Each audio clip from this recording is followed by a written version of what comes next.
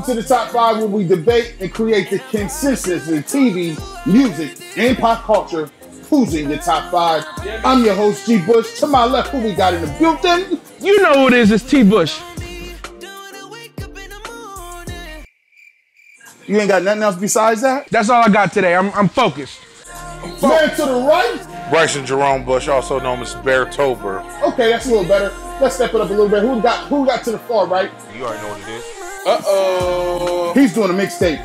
Before we get to it, let me look around before we get to some. I'm just trying to look at the shoe gang. I like them. Oh man, them is jeaned out. I appreciate it, guys. We got the G5, the Gucci choker on. What's up, man? Gucci choker. We got the Gucci choker on. That's fire, bro. It's a lot of times when you do something and you want to do a top 5 show, and a lot of times you don't got the icons up here. We want to give credit and show love to the icons, and Chris Brown is one of the young kings in this game. And sometimes somebody got so many bangers, the whole show got to just be on their top 5. And today we got Chris Brown.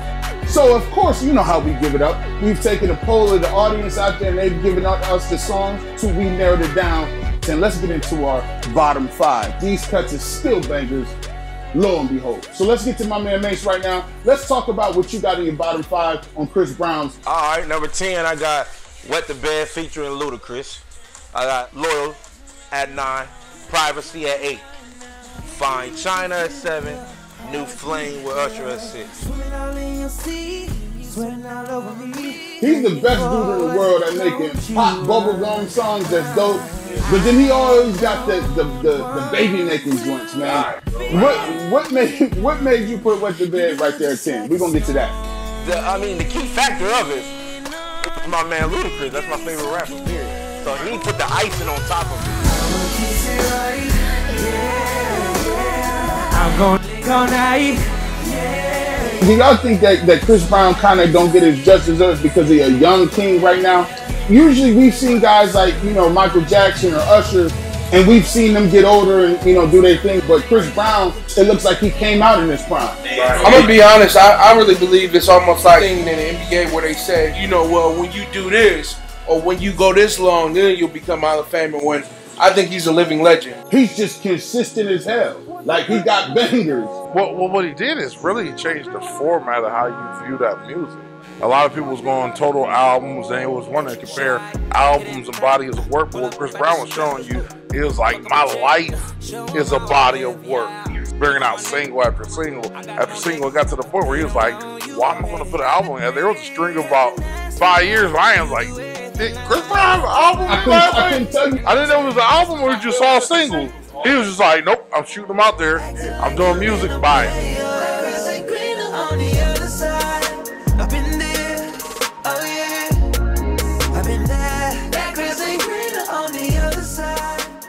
Number 10, yo, this is a newbie. This just came out, but it's still fire, no pun intended. Number 9, Heat. Number 8, I got a sleeper mixtape joint.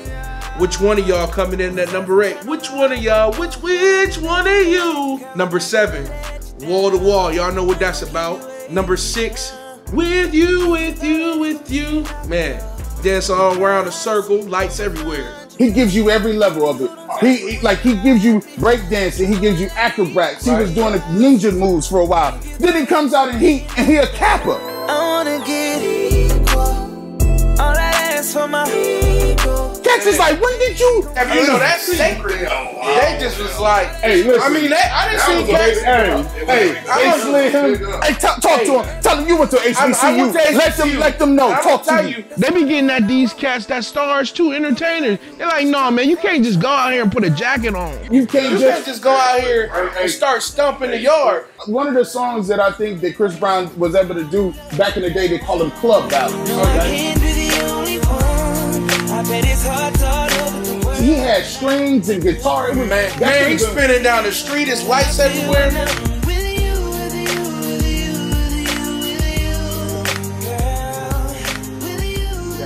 Bryson, what do you got as your bottom 5 in the Chris Brown joint? Well, my bottom 5, I got Beautiful People at 10. I got No Guidance at 9. I got number 8, Run It. I got 7, Give Me That, and I got Deuces at 6. Listen, that bottom. Listen, hold on. That bottom 5 is ridiculous. Let me talk to you, tell you how it is. I was thinking when I saw that body, gotta get shorty, tell her what the young boy gon' do. First of all, you know you got songs when you got Run It. Mace, you caught the Holy Ghost when you heard that. What you like about that list? Man, listen, everybody's list been so accurate.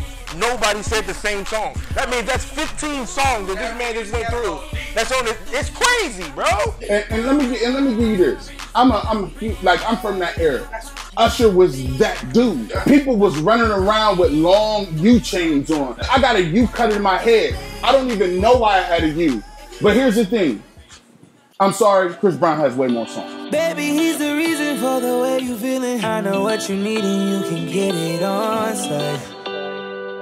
Yeah. I'm an Usher guy, but when we start rattling these off, when you see songs like August Alsina, he's dope, Jeremiah's dope, Usher's dope, Trey Songz dope, but Chris Brown got all of that. But you know what, to me, I feel like what it bigs up is what he previously seen in Another Lane done by Lil Wayne when Lil Wayne had his run. And then I kind of seen a similar thing with Chris Brown a couple years later. He was on everything. He was coming out with stuff every day. Your album wasn't complete if Chris Brown wasn't on it. If he wasn't doing the hook, you're not done. And the crazy thing about it is now he rapping and it's like He getting his LeBron James on. I'm out here assisting, scoring, rebounding. Yellow model cheat, yellow bottle sipping, yellow Lamborghini, yellow top missing. Yeah.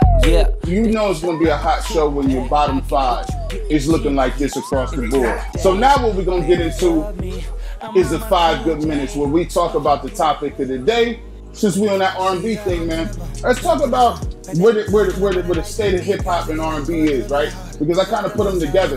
You know, Jacquees came out a couple months ago and really sparked that energy, right? He came out and said, "Yo, I'm the king of R&B."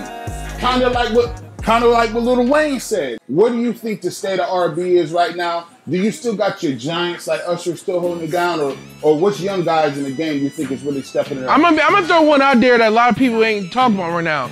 Eric Bellinger is another guy that I feel like Eric Bellinger, I think, is super dope with the vocals. You know what I'm saying? I think he writes too. He writes songs also. So I think Eric Bellinger is another guy. The Weeknd. Weeknd's doing this thing, right? You know who else dope? Tory Lanez is a dog, bro.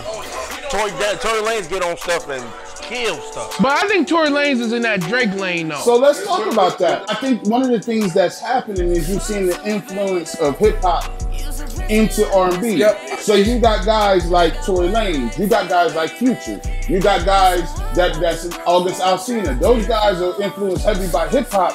But I'll tell you one thing what I do miss. I do miss the true R&B sound. You have R&B songs, you have R&B-ish songs, but there's not too many guys that create that R&B love ballad song. Like if you listen to a guy like Tank came out a couple years ago and said, Tank was like, listen, I can't create R&B soul music because people not supporting me. You see Tyrese, and you see Genuine, and you see some of the old dudes, Music Soul Child. Those guys, if they came out, they couldn't sell out. They couldn't sell out a venue. And do you think that's more of a situation where we got older rock guys that can come out and still sell out venues, but we don't support black music like that? It was a time when I came up when if you've been in the game for 10 years strong, you was a legend. Not, you're irrelevant. I never looked at James Brown like you're irrelevant when Michael Jackson came along. I never looked at Tina Turner like you don't mean nothing because Beyonce is here. Like these people have built a foundation. Real artists don't have to move with the times. The times move with you. You know what I'm saying? You are the times. Let's get into, now we moving up to the top 5. Now we kind of here. We talked about them bottom 5 songs, right? So let's talk about some of the songs that could potentially be on these top 5s, right? So right now, I see one of the songs that really, I think, really changed the game because it was 35,000 dudes on this record, Deuces.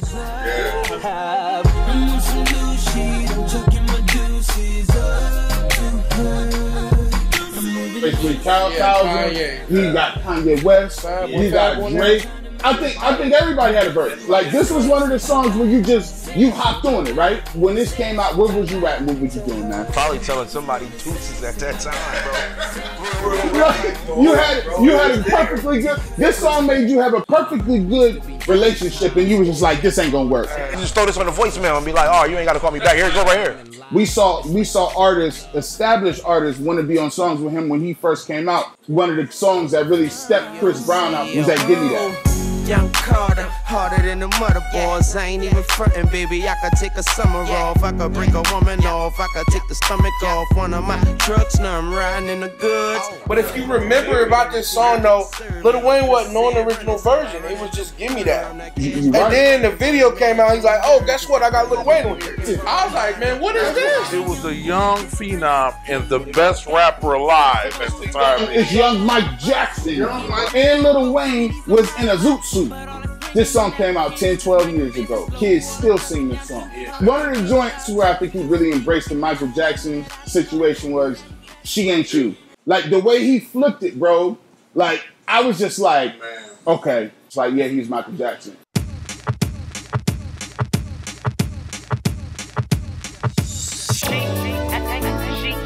Shouts out to 7th Streeter, who didn't buckle under pressure of that song. 7th Streeter would get on there and do the lace the background because her vocals is that high. So Chris Brown is hitting that many high notes where a woman is singing his background joint. You know what I'm saying? I think it's just really dope, man. And then he finally gave us that one we wanted, right? We seen the Monica and Brandy, The Boy's Mine, and we always want that mashup. We want that collaboration. So when that new Flame came out, there can be one only you and baby, God can never. Hey, I was like, yo. It was Superman and Batman teaming up finally. I remember the video being super West Coast, super white, super. That was on another planet, man. It was so refreshing, you know what I'm saying? Like a cucumber water. Like, you know what I'm saying? It was like if you was like watching Mad Max Beyond the Thunderdome that went to like a Miami party. Man, this is so fire, bro. And at the time, I really enjoyed that Usher showed up for that joint. He didn't give me a watered down verse. Right? At all. Shouts out to Usher as well for keeping up on those dance steps. I was just about to say that. The choreography on there is fire. It was on shadow boxing going on.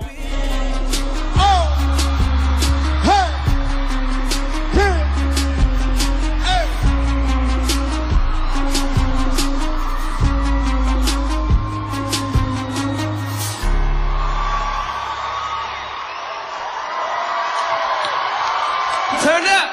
Las Vegas, I love y'all.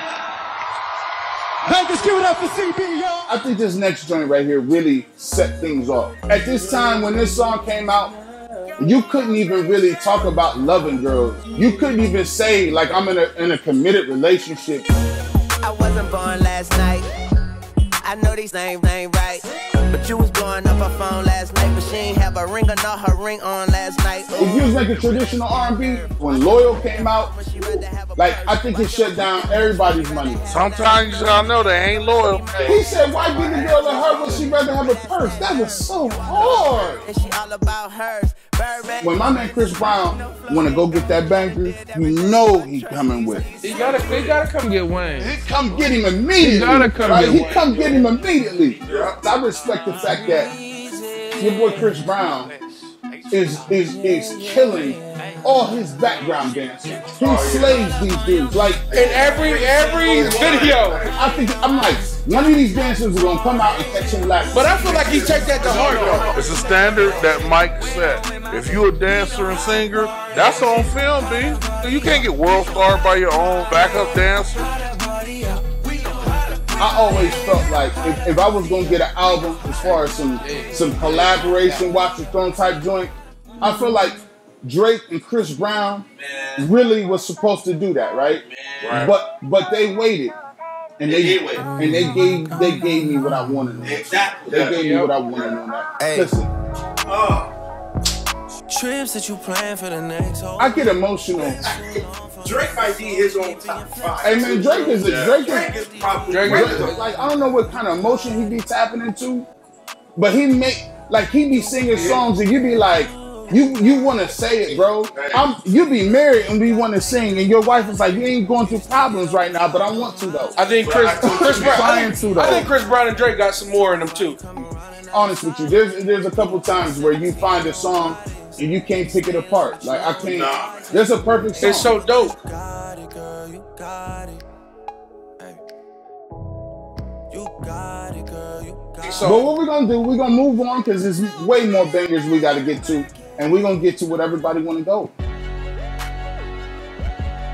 Number 5, Give Me That, feature Lil Wayne. This is when Lil Wayne was on everything. Number 4, New Flame. Number 3, Deuces. Number 2, She Ain't You. Little Michael Jackson tribute on that joint with 7th Streeter, straight fire. And number 1 spot, These Girls Ain't Loyal. Man, I was going through a breakup at that time, and that was my anthem, people. When you're talking about dudes that got a catalog like this, if you say top 5 Chris Brown songs, you liable to hear all them. There's no lose. What you got as far as your top 5? 5, I got No Guidance. 4, Undecided. 3, Pop. 2, Yo.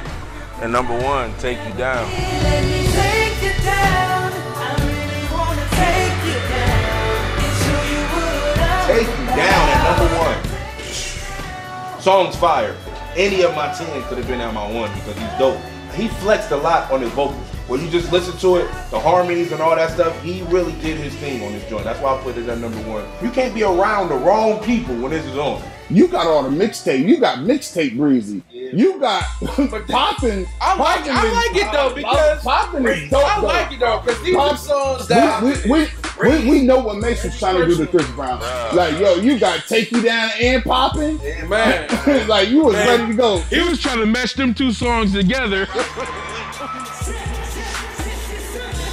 Me and my brother used to be in college at University Courtyard. We had 3 roommates, right? We always knew when was some girls coming back to the crib because we start hanging and that popping, all of a sudden you popping. You like every single time. But our roommate, shout out to Paul Johnson, man. Paul says, I always know because that popping comes on.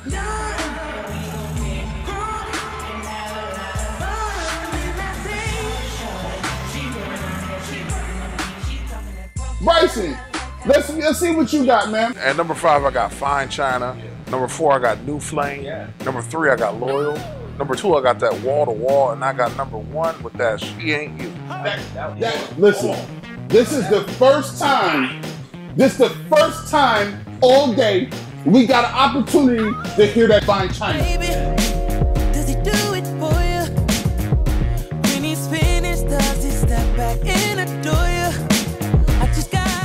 That's the song I feel like was the closest song, period, that somebody like Mike would be singing. That's Mike's joint. The video was a shout out to Mike Jackson, but that electric guitar was a shout out to Prince himself. And then he smoothed it out. Ooh, you get the Chicago 2-step to this. That Fine China is so dope, man. One of the things that you see in Chris Brown songs is you see a distribution between fast, slow, medium tone songs. And when you look at the videos, his videos were so diverse. When you talk about this video, he was in some sort of electric Chinatown, bro. It was crazy. I'm not dangerous when you're mine. You know who I would say he's a perfect mesh of? He's a perfect mesh of Michael Jackson and Bobby Brown together. I don't know if they related, but if you think about Bobby Brown, he got a lot of Bobby Brown in him. I just want to know, is that Soo Young? Soo Young? By the way. Soo Young? By the way, hold on. Look her up now. No, for real.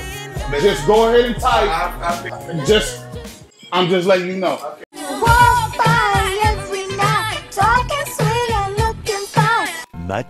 Much later.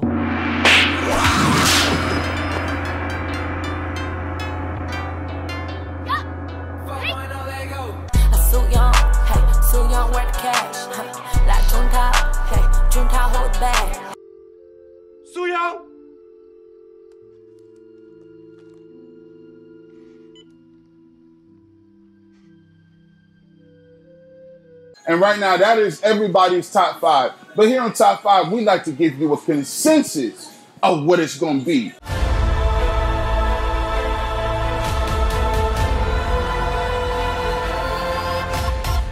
Wall to Wall is the number 5 Chris Brown top 5 songs of all time.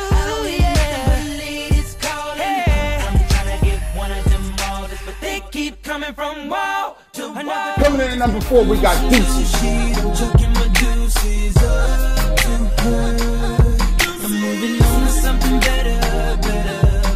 Number 3, we got She Ain't You.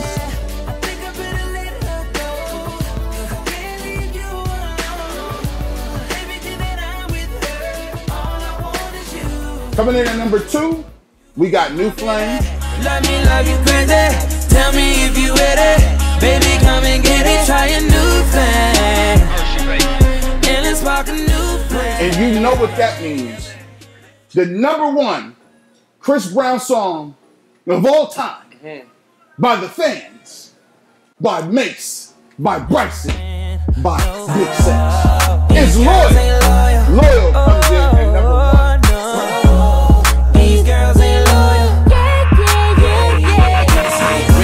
When you're dealing with an icon, salute you, Chris Breezy, keep doing your thing. You a king in your own right. You ain't gotta be Mike Jack, we're gonna give you your flowers now. Chris Brown is that guy. Living legend, man. Living legend. So you know what we gotta do, we gotta declare a winner. Here we go. Well, boys.